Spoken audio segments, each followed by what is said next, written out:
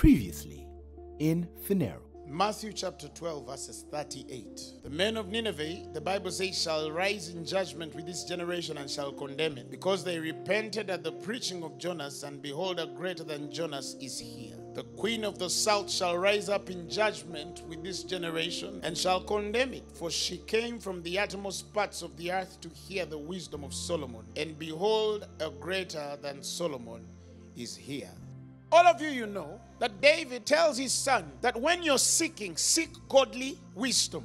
Because David, by the eye of the Spirit, knew that one day the king that should come after him will be given a divine opportunity to place a demand for the continuation of the kingdom of Israel. And he tells him, at the time when that comes, ask for wisdom. Only a man with the heart of God knows the price of the wisdom of God. The heart of God begets the wisdom of God. And so Solomon, a time comes and he has an encounter with God true to form when he's king, and makes a prayer in 1 Kings chapter 3 from verses 9. He says, give your servant an understanding mind and a hearing heart to judge your people, that I may discern between good and bad. The Bible says it pleased the Lord that Solomon had asked this. And God said to him, because you have not asked for long life and riches, nor the lives of your enemies, behold, I have done as you have asked, and I have given you a wise, discerning mind, so that no one before you was your equal, nor shall any arise after you equal to you. 2 Kings chapter 4 verses 29 continues to tell us the wisdom that was given and functioned on Solomon. He says, and God gave Solomon exceptionally much wisdom and understanding and breadth of mind like the sand on the seashore. I want you to think about it. That if you wanted to calculate the wisdom of Solomon, you needed to count every grain of sand on the seashore to know how wise that man was. And to think for a moment that all of that wisdom was dwelling in a man who pumps blood is amazing alone. But it happened. And the Bible says Solomon's wisdom excelled the wisdom of all the people of the east and all the wisdom of Egypt. In other words, one man had wisdom that excelled the wisdom of a nation. And the Bible says his fame was in all nations round about. He also originated 3,000 proverbs, and his songs were 1,005. He spoke of trees, from the cedar that is in Lebanon to the hyssop that grows out of the wall. He spoke also of beasts, of birds, of creeping things, and of fish. Men came from all peoples to hear the wisdom of Solomon, and from all the kings of the earth who heard of his wisdom. Everybody who had the wisdom on that man stood up to come and just hear what is on this man. We now enter Solomonic wisdom to see what God had placed on him. And in Proverbs, he says, happy is the man that findeth wisdom. This is wisdom according to Solomon. He says, for the merchandise of it is better than the merchandise of silver, and the gain thereof than fine gold. He says, she's more precious than rubies, and all the things that thou can desire are not to be compared unto her. In other words, you will desire even the highest desire in the world you'll ever have. And he says, when you get your highest desire and compare it to wisdom, wisdom is still far greater than any man's desire. He says, length of days is in her right hand, and in her left hand are riches and honor. Verses 18 says, she is a tree of life, and happy is everyone that retaineth her. The Lord by wisdom has founded the earth, and by understanding he has established the heaven. This is the thing that he used when he was creating earth. It's big. This is to Solomon. He was just the kind of man who, even in his freest state, when his heart yields, he starts to ponder the deepest things that any human being can speak. When the Queen of Sheba heard of the fame, the Bible says she came to prove him with hard questions. When the Queen of Sheba had seen all Solomon's wisdom, that means everything he spoke cast a vision. And because of the wisdom on his life, everything around him was emulating, was manifesting the wisdom of God on his life. The meat of his table had wisdom. The sitting of his servants had wisdom. The attendance of his ministers had wisdom. Their apparel had wisdom. His cupbearers had wisdom. His ascent by which he went up into the house of the Lord, the way he went up, she saw the mode of worship. She saw the pattern by which this man entered the presence of God. And she knew that there's a wisdom of God upon his life. And the Bible says, and there was no spirit in her. In her, she was smitten by this fellow. Whatever she saw in the kingdom of Solomon was a lesson. It wasn't grandeur and beauty. She learned too much that day. And then God says, with all you have had on one man, God says, behold, a greater than Solomon is here, which is Jesus. If Solomon had greater wisdom than the wisdom of Egypt and all the wisdom of the East, one with greater wisdom is come. Let me tell you just how much Solomon saw.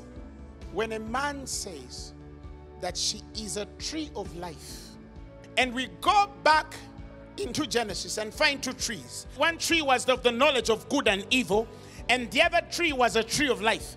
And God refuses man to eat of the tree of life because man was so corrupted.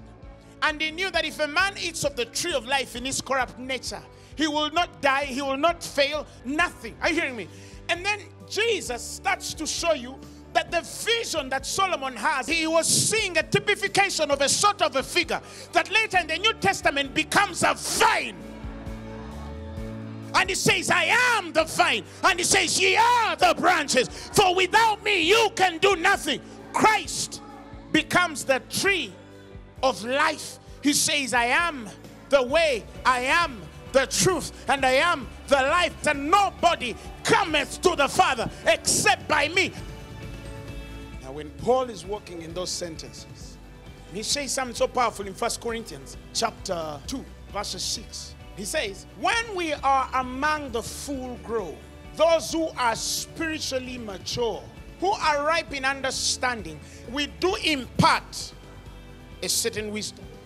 The knowledge of the divine plan, the Bible says, previously hidden. Why does Paul use the word previously hidden? He means there was a wisdom that was hidden even from Solomon, and now revealed to us by God. He says that wisdom which God devised and decreed before the ages for our glorification, to lift us up into the glory of his presence. The only kind of presence that only the Godhead has. Now, if that kind of wisdom in God is available by Christ, and it is greater than the wisdom of Solomon, do you know what that means? In other words, the Queen of the South will say, how can you fail? How can you be poor? How can you die early? How can things go out of line for you? Why would you rely on Egypt to feed you? But now in the New Testament, with all due respect, we realize that even Solomonic wisdom was a shadow. The substance was Christ. When you receive Jesus and you say, today I receive you as my Lord and Savior. Now, question. If you needed to know the wisdom of Solomon and you needed to count every sand on the seashore to know it, what do we need to know? How much wisdom is working in your spirit? Think about it. Breathe in and out and just think. If Solomon wrote 3,000 proverbs, if kings used to come to Solomon and they carried everything just to get to Solomon, what will men do to get to you? Whether you're in the deepest forest, in the poorest nation, in the dirtiest place, it doesn't matter where you are. When this thing sits upon your life, men will build roads to find you. Shout amen. This is the only thing that guarantees glory on your life. And this is the thing that guarantees the anointing on your life. This is the thing that guarantees the presence of God on your life. When tumors meet you, when cancer meets you, when HIV meets you, when it looks at you, it says, here comes the wisdom of God in human flesh. And he says, of the manifold wisdom of God to the intent that it might be known by the principalities and powers of this world. When you come in front of a sick person, wisdom is come. There is no problem that can stand before you and it doesn't see you that you're the answer. Wherever you go, you're the answer. In every nation you step, you're the answer. In every business you sit in, you're the answer. In every school you go, you're the answer. Every situation. Messianic. When I understood just what it means to carry a wisdom greater. In the case when two women come and they're fighting for a baby, I would not have judged it the way Solomon did. I'm not saying he was wrong. I'm only saying the one with greater wisdom is come. I would not judge it that way. Why? Because in the mystery of the Messianic, you have something called the unction. When two women come, you tell her you're lying. This is the mother. Take your child home. In the Messianic, we know who is the mother. How did you know? For the Spirit of God that rises in the inside of you. It searches the deep things of God. Yeah, the bottomless things of God. He says the word of God, it's quick and active. It's sharper than a double-edged sword. It separates the bone and marrow. It exposes our hearts and thoughts for what they really are. For nothing is hid before him. For all things are naked before him and defenseless.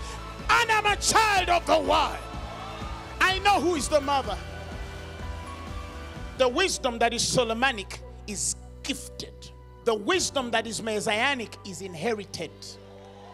There's a difference. This one is a nature issue. The other one is a calling issue. When you became born again, what Solomon asked for, you got born into. And he says, and that anointing knows all things. So when you're born into this thing, you don't study Proverbs. You know Proverbs. I can never wake up one day and I don't have something stirring in my spirit. All I need is the inspiration of his presence. I just need to just ratalapa. The word of God will constantly stay open to you. If kings came for Solomon, oceans will flip and pour water to the direction of your sail if they have to. Internet will break for you. Inventions and innovations of the world will break for you. Why? Because you carry Messianic wisdom. No man with this wisdom can be hidden.